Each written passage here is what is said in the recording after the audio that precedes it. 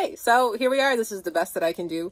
And here we are at 2020, 2021, literally like only a couple of hours away. And it's been an interesting day. I've been thinking about autism and life on the spectrum. And why do we look? We look because we're looking for validation for life according to some other image than what's been presented to us in the magazines and on TV.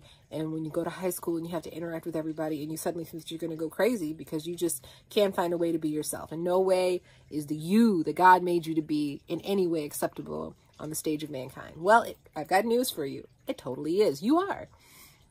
And how do you find your being? You find your being in Yeshua Jesus. Because for as long as you're trying to elevate societal standards and fit in that way, you're still looking to people. You're making a God out of people. When you make a God out of people, that's an idol. And you end up becoming just like them. The only thing that they're going to do is stomp on you and make you crazy. So a life that's handed over to Yeshua Jesus, now it's a different walk.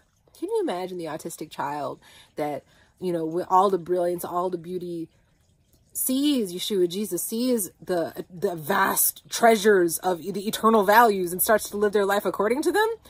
The scripts that you begin to write are very different now, okay? I'm just telling you from experience. It's very different because now you're not trying to figure out how to fit in with people. You're not trying to mask. No, you're bringing the reality in. And so you have an opportunity to open a door because Jesus is the door.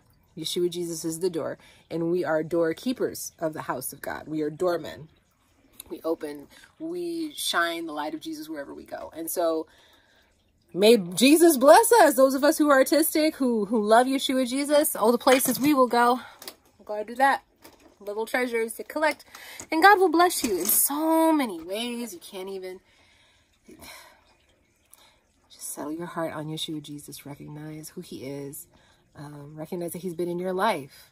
Recognize that for the light that comes in and all the ways in which you can absorb it and reflect on the way that the light bounces and all the equations, all the mental chatter, everything. It's all beautiful. It's all brilliant. It's light scattering through a diamond, multiple different facets, going in many ways. Thank you, Lord Jesus, for my brothers and sisters in 2020. Thank you for my real brothers and sisters whom you were sending to me. And I thank you so much for checking out my channel and for joining. And, hit that little alert bell. Upgrade. You know, we're going to go ahead and do that. Whenever something breaks, you don't just replace it. You upgrade it. B'Shem Yeshua, in Jesus' name. Hag Sameach. Happy New Year. May the Lord bless us and refresh us and keep us in his holy name.